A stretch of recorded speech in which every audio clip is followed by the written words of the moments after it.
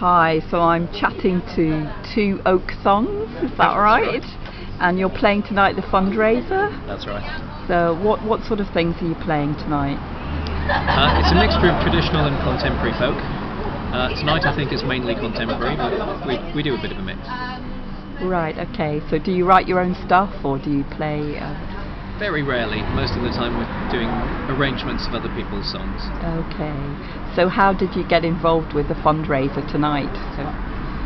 Yeah, it's interesting that because we both know Marek from various different kind of events and things in the past. We've seen him play in various Irish sessions. He certainly played with Steve on occasion. We were certainly we went to see quite a few of the events last year. Oh, did you? So you were at the festival last year, were you? Saw a few as punters, and yeah, just in his kind of you know how he is, he sort of he gets everybody involved, doesn't he? Gets everyone involved, and that's fab. So what did you enjoy about last year's festival? The best, would you say? What was the highlight of it for you? Good question. I saw two or three things. It was nice having it at various different venues.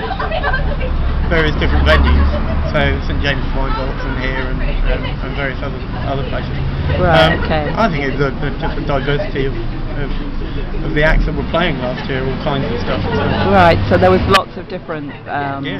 Music from all around the world. And people that either I knew already from kind of locally around Bath, or people that were just a joy that they happen to be playing here.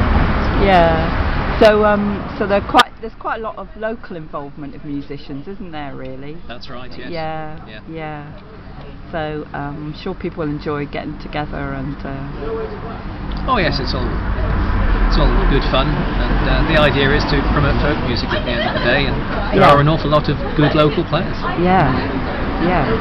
Oh, well, that's great. Well, I look forward to seeing you at the festival as well as here tonight, the Fundraiser. Thank you. Thank you.